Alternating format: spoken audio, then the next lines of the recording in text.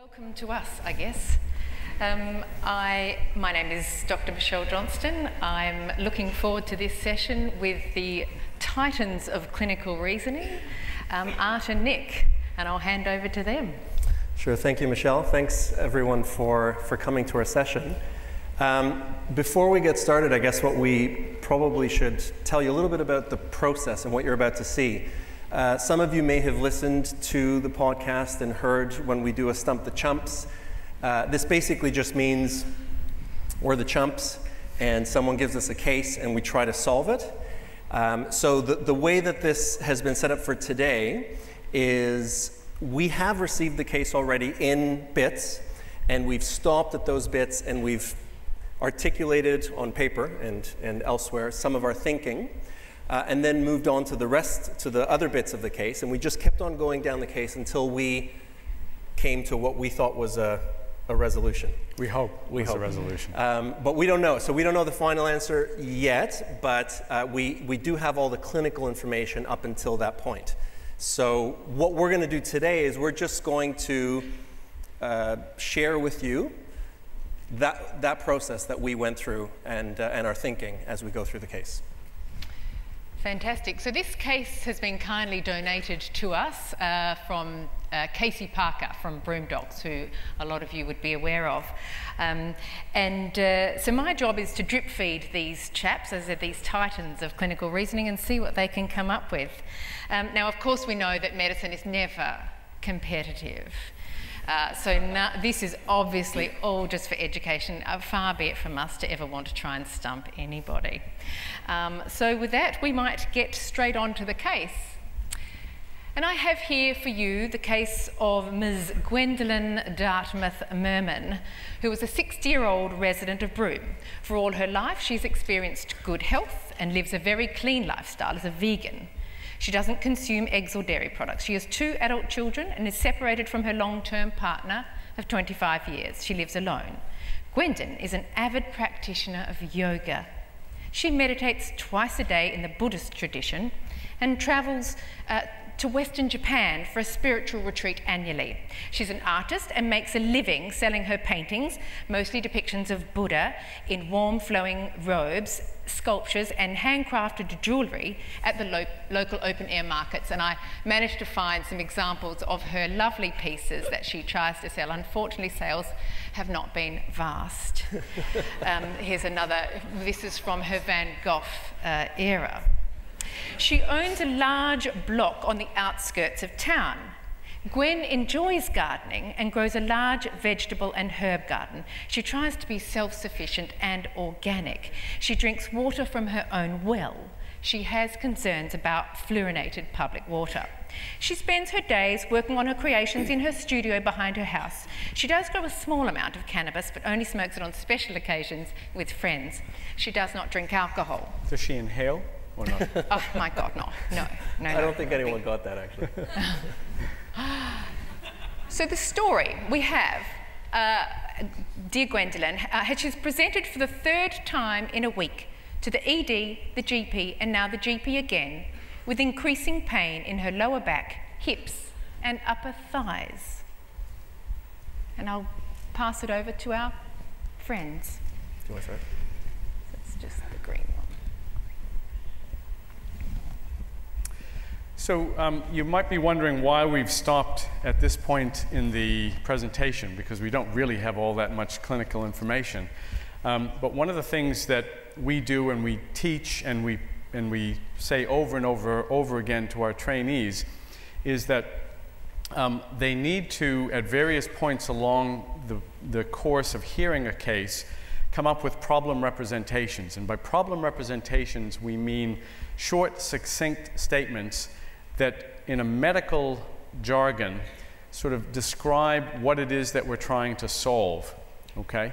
So that we can then work on a differential diagnosis. So our problem representation at this point in time is that we've got a 60-year-old healthy vegan woman with progressive pain in her lower back, hips, and upper thighs for 3 months. I mean, it's sort of a subacute coming into more chronic sort of presentation. And from that, even without getting any more information, we like to try to generate differential diagnoses. Now, when I was accepted to medical school, I was for many, many years thereafter, and sometimes even today, convinced that I was a clerical error, that my application to medical school was in the reject pile, and somebody came by and knocked all the papers on the floor, and as they were collecting them back up, mine was put in the accept pile, because I thought, I can't come up with differential diagnoses like many of my mentors, like all of these smart people, until I realized that there are methods and there are shortcuts that we can take to come up with differential diagnoses. So for pain... Actually, just before we get into this actual differential, the other thing to say about the problem representation is that it is, as Art mentioned, it's a sort of a crystallization of the key features of the case. But you can also think of it as, if you didn't have an illness script for what you're hearing, if it didn't immediately come to you what the diagnosis might be, you might go onto Google, and what you put in your problem representation actually should be what search terms you would put into the Google line to come up with the diagnosis. And we may not have enough information at this early stage, but that's what you're trying to do with the problem representation at every step. So my approach to coming up with a differential diagnosis for pain is to just think anatomically. Now, I guarantee you guys know far more anatomy now than I do. I do not remember anatomy, so I'm talking about very, very simple stuff. I think of what's in that area where she's having pain. There are certainly bones, and with bones, I then sort of think very simply pathophysiologically. They can break, they can become infected, they can be destroyed by sort of lytic lesions, or they can have infiltration in the marrow that destroys them. They can break from either trauma. People can have osteoporosis or osteomalacia. There can be nutritional reasons why that's the case, or there can be a pathologic fracture. So I think bones. What else could be causing this woman's pain? Possibly joints. At this point in time, it could be muscle, nerves, it could be a vascular problem. I've certainly seen people with aortic dissection presenting with vague symptoms, although this is going on for a little bit long for that. Pelvic pathology, certainly, ovarian pathology, endometrial pathology, and then obviously there's retroperitoneal spaces as well. So I think in a very sort of anatomic approach, and this is sort of my back of the envelope, back of the napkin differential diagnosis. The one thing I will say just before Michelle goes on is, for some reason we were given a lot of social history right at the beginning, and that's not usually how we have a case presented to us. We get that first line, and then maybe the social history comes a little bit later.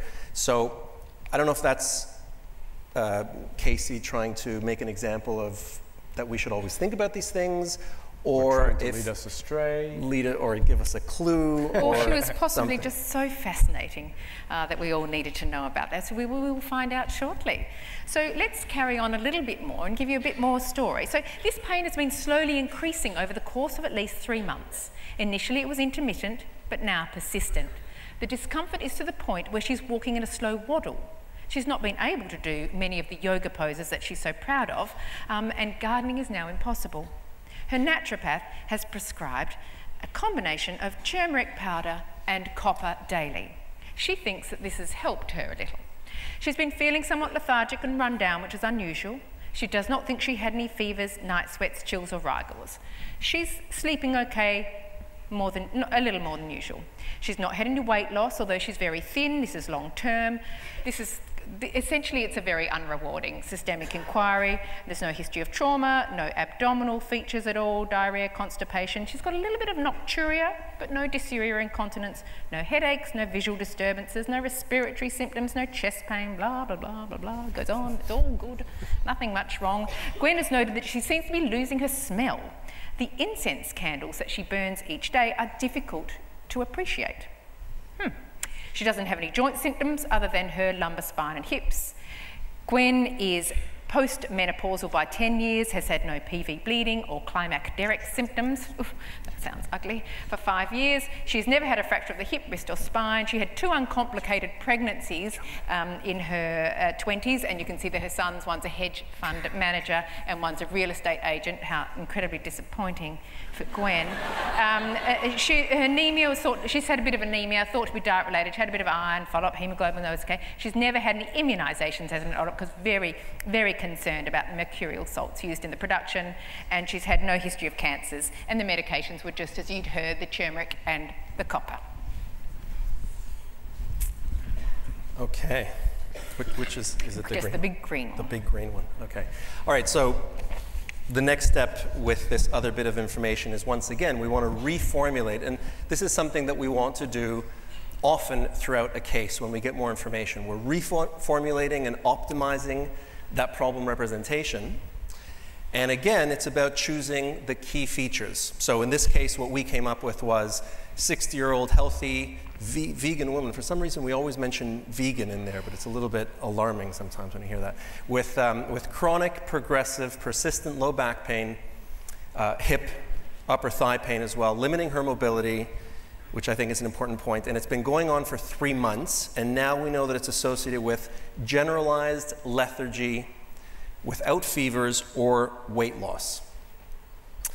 Now, one of the things that makes this case challenging, but many cases that we encounter challenging, is knowing how to separate you guys can see the depiction there of the elephant in the room versus the red herring, right? What is actually important? What is relevant? And we don't know, actually. We've chosen, if we go back to the problem representation, to make these the key features based on what we've heard so far. But there are some questions here. So the anosmia, the losing the sense of smell, what could that represent? Is it relevant to this case? If we really stretch ourselves, anosmia, I sort of think about in terms of it's either a local problem in the nose, and a lot of different processes can cause that, or it's something neurological. And it often can just be a feature of getting a little bit older. So is it important? We don't know. Neurologically speaking, we could think about Parkinson's, Alzheimer's, something in the brain, something else in the brain. And then the local stuff, you can think about simple things like chronic rhinitis. She has said, didn't she say that she had? In the case that Yes. in the written case, yep, the case he sent, she did have those things: chronic sinus congestion, cough as well, right, and a previous anemia. But other things can affect the mucosa, which ultimately leads to loss of sense of smell. And this is a Stump the Chumps case, so we're trying to think of weird and wonderful things. It's called the Stump the Chumps bias. We've coined it. And so we're thinking of weirder things, and things like Wegener's or GPA, thinking about sarcoid infiltration, which can also be associated with those aches and pains and other inflammatory bits, right? Do you want to say something about the nocturia? No? Okay. Perfect. Previous anemia. From the beginning, and this is why I was getting at the social history a little bit early on, why are we hearing about all this stuff in the social history? She drinks from her own well. She is very organic. Maybe this is something so simple. She does so much yoga that she sits in weird positions and is exacerbating something in her hips. Maybe this well drinking is a factor. I don't know much about Broome, where she lives, whether there's stuff in the water. So that's something that we sort of thought about, but none of it is really fitting yet into a pattern. No, and the copper ingestion, I mean, people who take copper may take other things. There's lots of Ayurvedic medicines out there that contain various other things. So that struck me as a little bit interesting, but I don't know how to, at this point in time, I don't really know how to fit all those things in. I'm not sure which is the elephant in the room, which are just red herrings to sort of throw us off the scent. So this is sort of where we're at in our thinking about what we've heard so far with the details of the case so far. It doesn't sound like it's on the right side of that differential diagnosis. It doesn't sound like it's an internal organ thing, because we haven't been able to come up with any clues in that direction. It doesn't sound like an infection. there's no fevers. It's been going on for a little bit too long. I mean, obviously there's chronic infections, but it doesn't really have that flavor. But we still have musculoskeletal stuff in general, and then it could be inflammatory, it could be degenerative. We haven't heard of trauma per se, but there's a few things there that we haven't ruled out. But it's really starting to sound more like it's on the left side of that differential. Yeah, we haven't ruled out pelvic pathology, certainly, but there's no weight loss, there's no gynecologic symptoms, there's no abdominal symptoms really. So I think this is, at this point in time, seeming more like a musculoskeletal problem. Mm. And one would ask, why Broome? And what is particular about Broome? So maybe while these guys are doing all the hard yards, maybe you should all be thinking too, what particular things might occur up in Broome that might be contributing to what is sounding, I agree at this stage, like a fairly non-specific presentation with just a few little abnormalities in there. Anyway, we're going to go to the examination, which I've written up there is lamentably unexciting. Her vital signs are all normal. She's a thin woman with a typical northern Aussie sun-damaged skin, no pallor, jaundice or peripheral stigmata of chronic illness. Her hands show evidence of a bit of osteoarthritis with symmetrical Heberden's nodes of most fingers. Her dentition a little yellowed at the crowns, no caries. Looking at the ENT examination, no lymph nodes. The pharynx is normal, no ulcers or evidence of recent infection. Her nasal passages do appear slightly inflamed. I think you did mention that. Interesting. No masses or discharge. The thyroid exam is unremarkable, no palpable masses or goiters. Goiter, I think you'd only probably just get one, wouldn't you? Sorry. Chest clear, heart sounds dual, no murmurs, strong peripheral pulses, no AAA. Abdomen soft, scaphoid, no organomegaly or lymphadenopathy. Lumbar spine, now it's getting interesting. Painful on extremes of range of motion, tender to palpation over the bony prominences. And hips, she's got a reasonable range of motion, but she's quite tender over those greater trochanters. No active arthritis or warm joints. Neurological examination, her cranial nerves are all normal apart from marked anosmia, and I take my hat off to anybody who actually tests for anosmia. Might have just been, mind you, I work in emergency departments, and we're doing like a constant check of people's nasal, competence, if you like, and it's not very nice. No visual field defects, normal tone or limbs. Her power may be slightly decreased in her quads, hip extensors, normal reflexes, fundoscopy normal, la la la. So really pretty unexciting. I'll give it back to you guys. Where are you going to take it from there? So a couple of things struck me there, Michelle. One is that, one of the things we had on our differential was the possibility of vitamin D deficiency, but she's got Aussie sun-damaged skin, so that would seem very unlikely. She has Heberden's nodes on her hands, which could suggest the possibility of some sacroiliac arthritis. And even though her sort of physical exam was unexciting, there were lots of pertinent negatives there, actually, that I think are pretty important to consider. So we had talked about pelvic pathology. It doesn't seem like there was anything abdominally going on. So I think it was helpful. So at this point in time, our problem representation is morphing a little bit, getting a little bit more detailed. So this again is a 60-year-old woman, healthy, vegan, with chronic, progressive, persistent low back, bilateral hip and upper thigh pain, limiting her mobility, associated with generalized lethargy without fevers or weight loss, found on exam to have evidence of OA in her hands, osteoarthritis in her hands, trochanteric tenderness, and slight weakness in the L1, L4 distribution. Not clear whether that's from pain or whether that's a neurologic problem. The rest of her neurologic exam sounds pretty normal. And in regard to anosmia, anybody, if I ever saw somebody write, anosmia negative or something like that, the only thing more fudge than that would be a JVP. JVP is the most fudged physical finding in the history of medicine. But in any case, that's where we're at in terms of our problem representation. So we don't seem to have got too much further on this case yet. Am I correct here? Although differentials become kind of broad to a little less broad, I would think. So now we're able to have a couple of bedside tests on Miss Dartmouth Merman. ECG, sinus rhythm, nothing abnormal detected, a blood sugar of 5. But we dip her urine and she's got some proteinuria and some glycosuria. Oh, her BSL was 5. No leukocytes, nitrites or red cells. Microscopy shows no casts or bacteria, and her VBG is normal.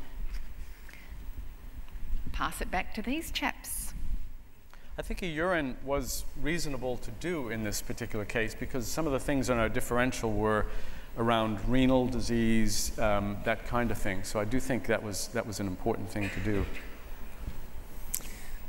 Yeah, and I think the results of the urine, for me, are very significant.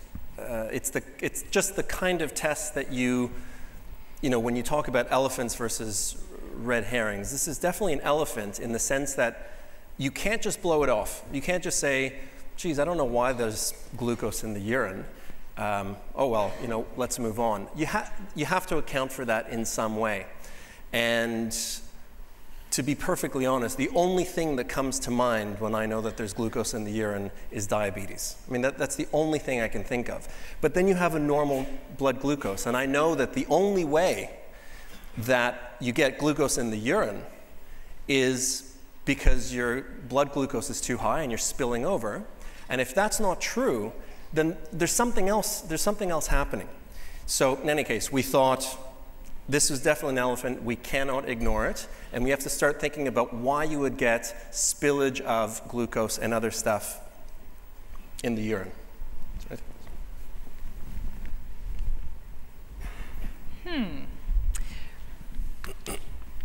Right.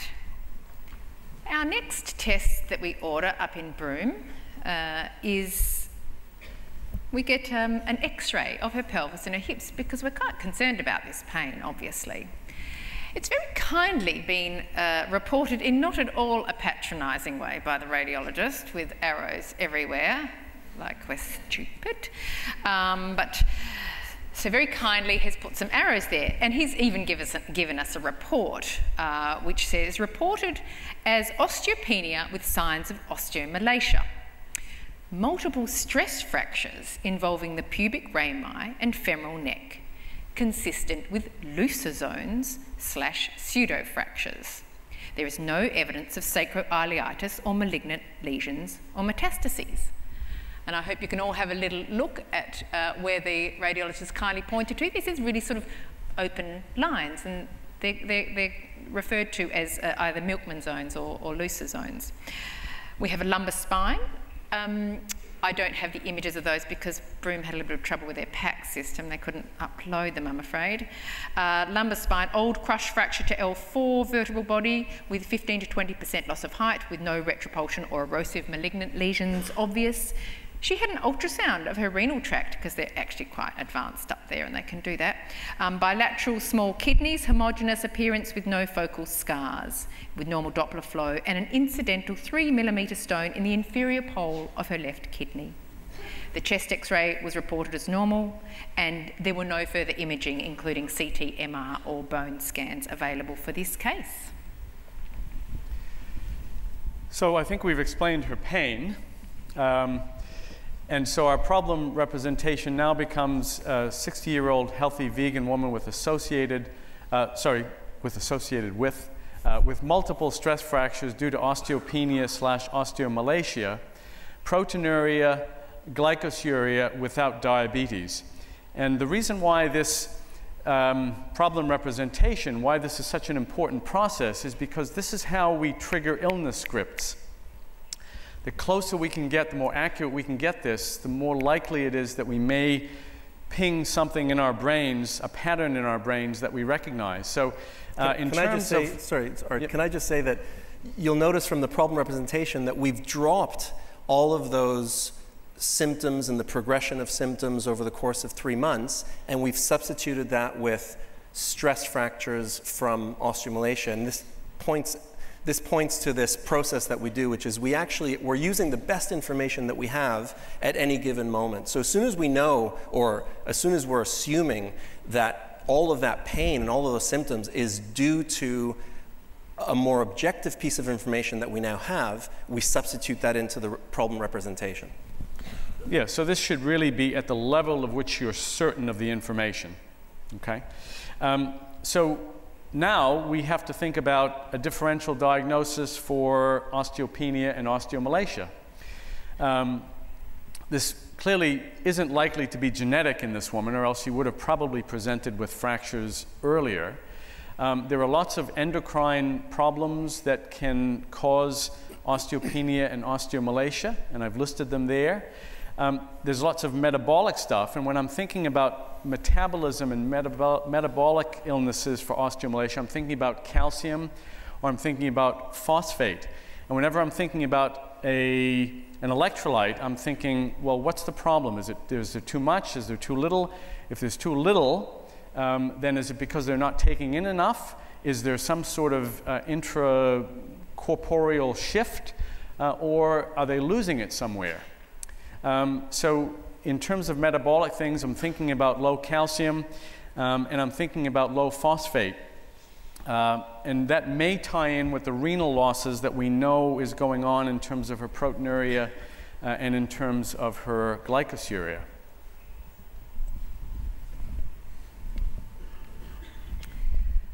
So we now have got a few blood tests coming back on our screen that were ordered when she was last seen. Really, the main abnormalities are that we've got a low hemoglobin at 101, not terribly exciting. It's a normocytic, normochromic picture with no signs of hemolysis, etc. Normal white cell count and differentials, platelets 255. She's a normal sodium of 141, a potassium of 4.9, but her chloride is up at 111. She has some renal impairment. Urea is 11.1 and creatinine is 130. That's kind of interesting. We remember back that she had these small kidneys on ultrasound. Her LFTs are mostly normal, except for an alkaline phosphatase, which is significantly elevated, about 3 times normal, or 4 times normal at 370, slightly low protein with normal albumin. Calcium 2.25, normal. Vitamin D, they were testing that in Broome, 79, normal. But her parathyroid hormone's elevated at 7. Oh, it's only just a tiny bit up. Now we also, because we tried to get in good with our intensivist friends, we ordered a phosphate, even though we have no idea why we do phosphates or what that even means, and it's come back as low. The magnesium is also a little bit low as well. The ESR is 7. The CRP, someone did a CRP and it's 17. I mean, I think it's always 17. It's like, you know, house, it's always lupus. This is, given anything away yet? I don't think so. The ANA is negative and the uric acid is elevated at 0.52. Not horrendously, but high. Her hemoglobin A1C is 5.1%. Normal. So she's had her sugars weren't just normal that time, but they've been normal for quite some time. So now, over to the clever people. Okay, well, we're getting to the end of this now. So there's just a few interesting things that we noticed. Once again, the hemoglobin A1C, the blood glucose, normal, so she's not diabetic. That's not explaining the loss of glucose in the urine.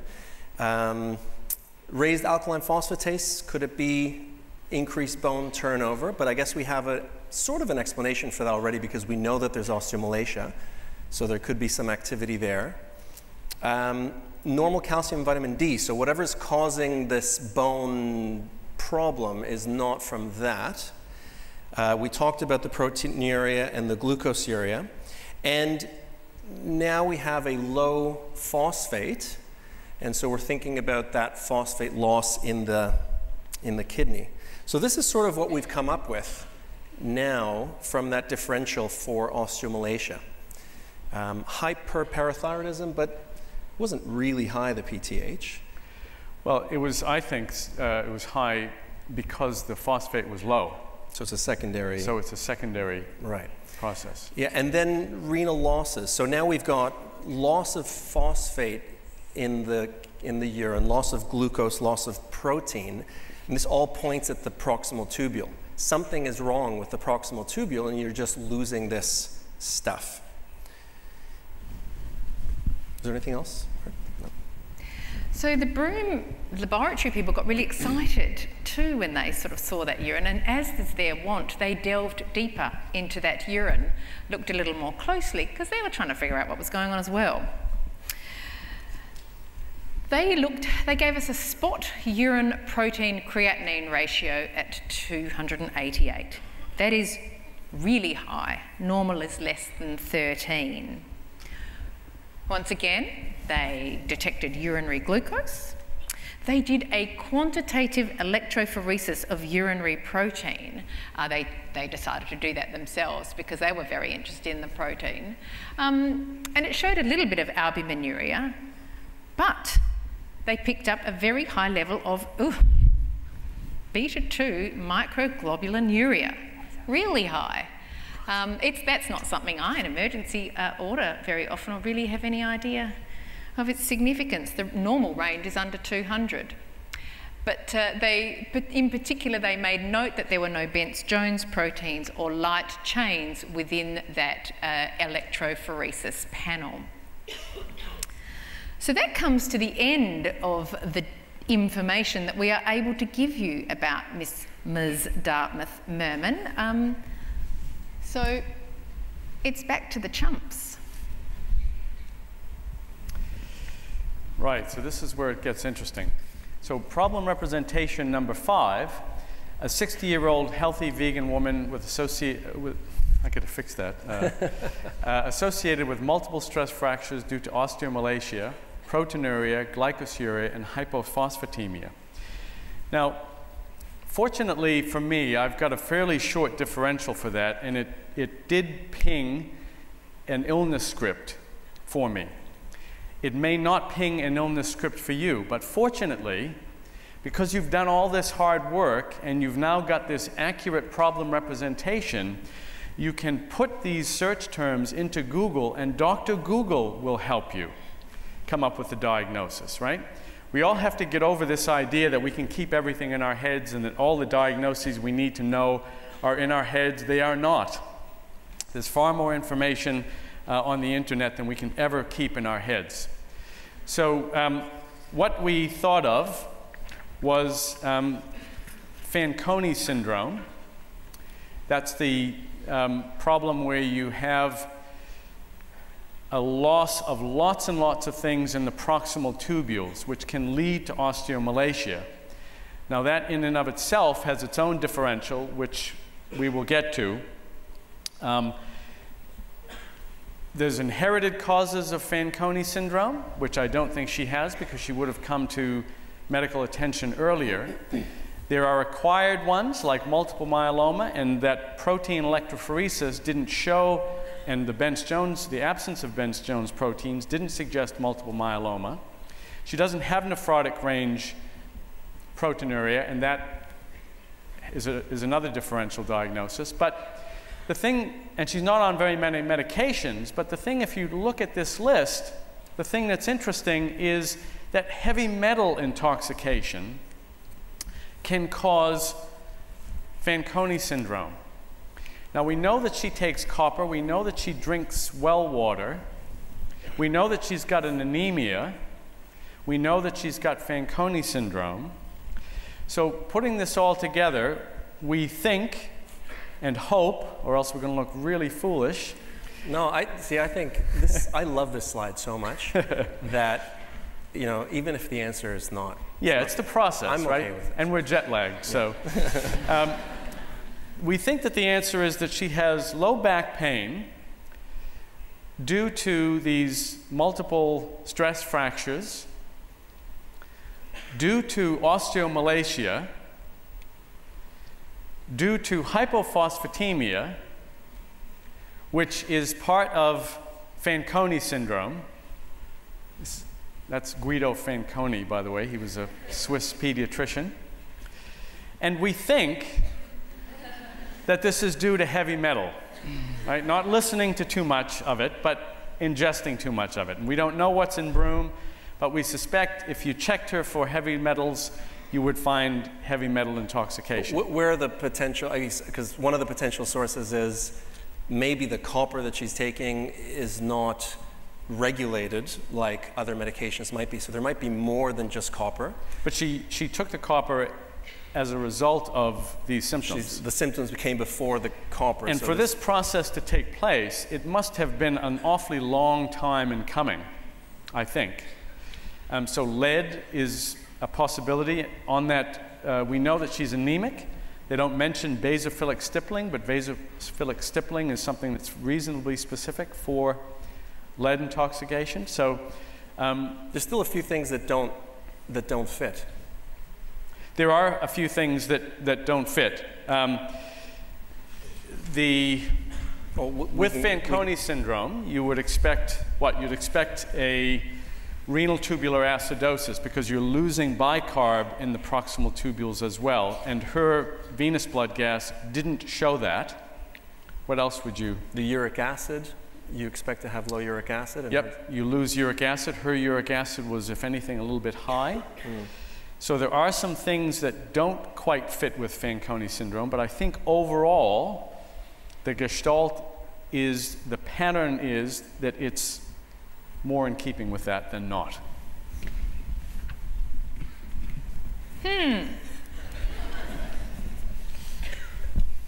Very good.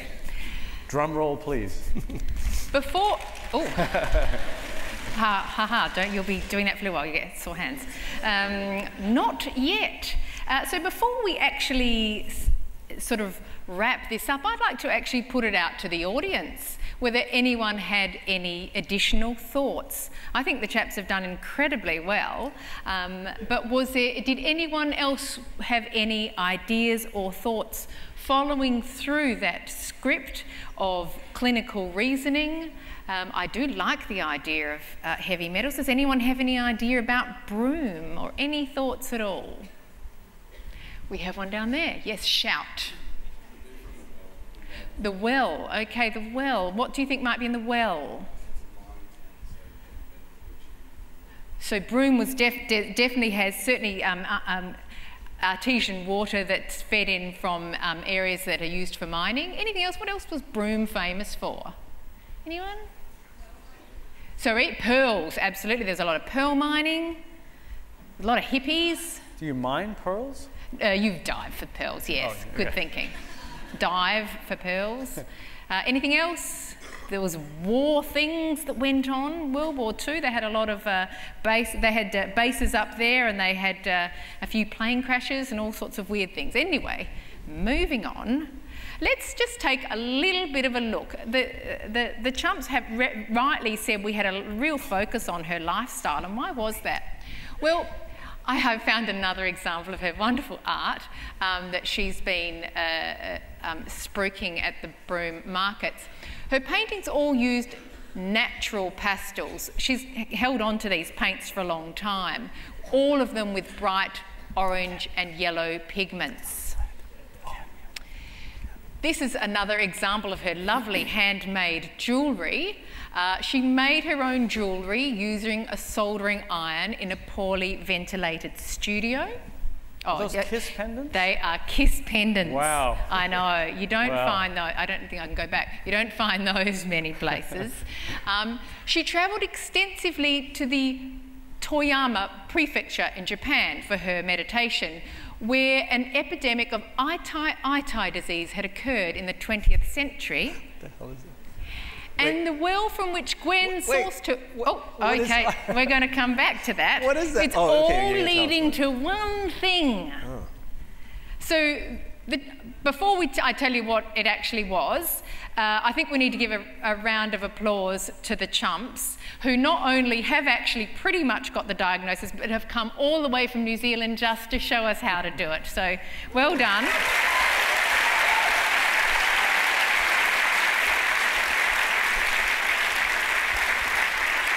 All of these lifestyle things of Ms. Dartmouth Merman have one single element in common: cadmium. So cadmium is a heavy metal which causes exactly the things that you talked about. It does cause acquired Fanconi syndrome.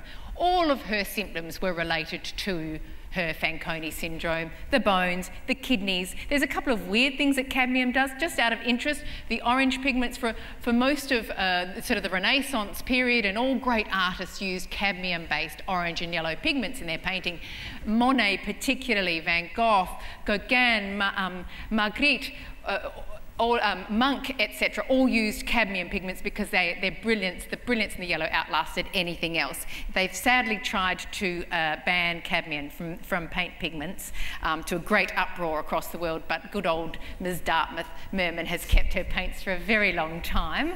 The Ite disease, interestingly, in the 20th century, is the greatest epidemiological study of chronic cadmium toxicity in one of the basins in the Jinzhou province because of mining and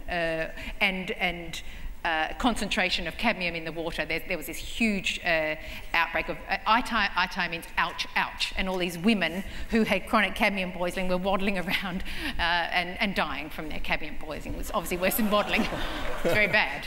It's very bad. The ultimate ouch. Yes, extremely ouch related. The soldering is one. Cadmium is also used in some of the silver alloys in homemade jewellery, so in poorly ventilated places you can inhale the fumes of the cadmium, and the well was where in certainly some mining techniques cadmium has also been used. Obviously we know about cadmium from batteries. All of these things, so poor Gwendolyn had been exposed to cadmium for a very long time, but indeed it was Fanconi syndrome.